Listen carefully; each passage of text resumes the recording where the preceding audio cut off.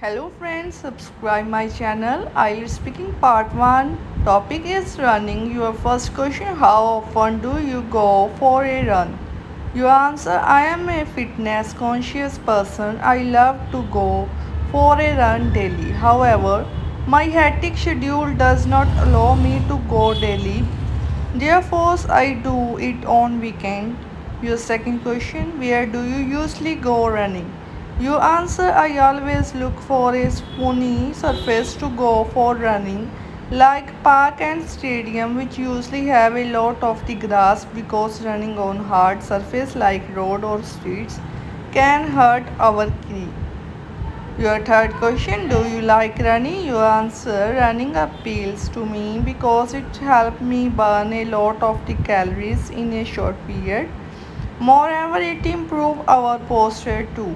Your next question: running is an excellent way to stay healthy, or do you agree? You answer: there is no denying this convention that running provides many health benefits. Firstly, it strengthens our bones. Secondly, it improves our body posture. Thirdly, it improves our stamina. And lastly, it fosters our mind. Your next question: did you have to run during the school sports lesson? You answer: in my school's day, running was a significant part of my routine. Every Saturday, I participate in the 100-meter race, and umpteen occasions I won the prize. First, your next question: have you done any long distance running?